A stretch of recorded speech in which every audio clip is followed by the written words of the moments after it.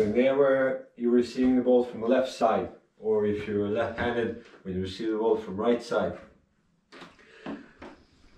every time when you receive the ball, you have to come to this basic body position.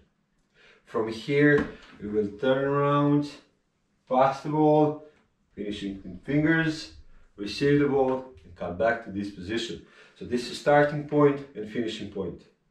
Just turn around, pass, receive, go back.